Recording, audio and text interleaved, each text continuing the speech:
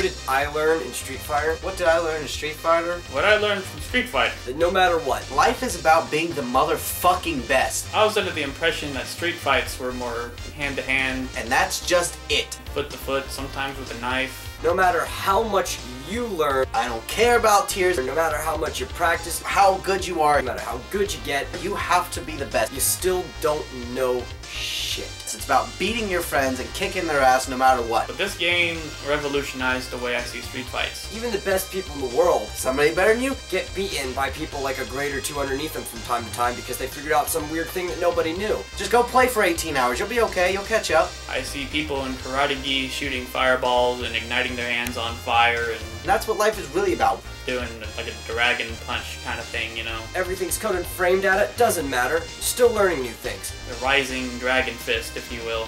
Oh, who knew that that clashed? Who knew that that prioritized over that? I wasn't aware these were things you would see in a street brawl. Then they come out with new games. You can't ever get good at anything. So we have a bunch of police officers, some of which can also shoot fireballs. The words get good are the most empty things you could ever hear, but you still have to. I have a lot of respect for the military now. They can shoot, you know, sonic booms. You can't not try to get good. Working hard and being the fucking best there is. They have perfect hair. And I think that's the whole metaphor for the games itself. I wish my hair was that great.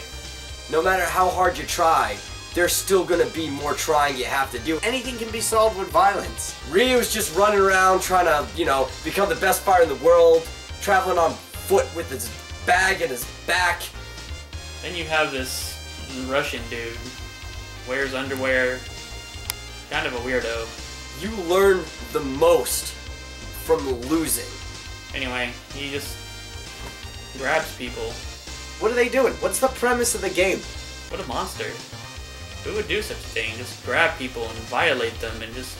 They're just beating each other up because fuck it. That's how you get on your way to being the best, by getting beat by people better than you. Whoever used Zangief and all these other characters, Thunderhawk, whatever the hell. By getting knocked down a peg and then realizing, where the hell did I go wrong? You guys need to go to hell. I hate those guys.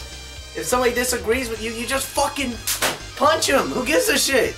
But I've yet to see any of this stuff in a real street fight. I think this is false advertising. What did I do that let them beat me? Because it's never that the other person beat you.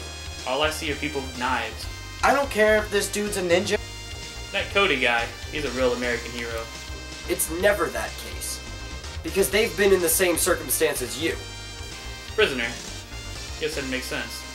He's the kind of guy you'd actually see in a street fight. They just didn't mess up as much as you did. Fucking this guy's got arms that are the size of a watermelon. Guys looking inconspicuously like JoJo's Bizarre Adventures characters. I'm going in there and I'm trying my motherfucking best no matter what. There is no winning in Street Fighter. But let's be honest. Street Fighter sucks. You just don't do as bad as you did last time. That's what I learned from Street Fighter. And that's what I've learned about Street Fighter. That's what I learned in Street Fighter.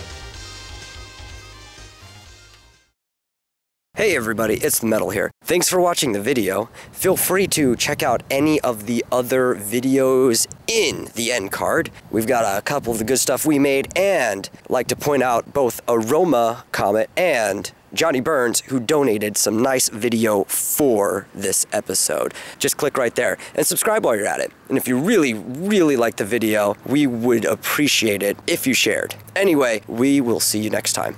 Bye.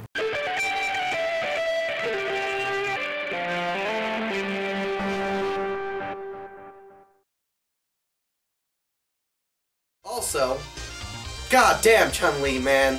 Those fucking legs.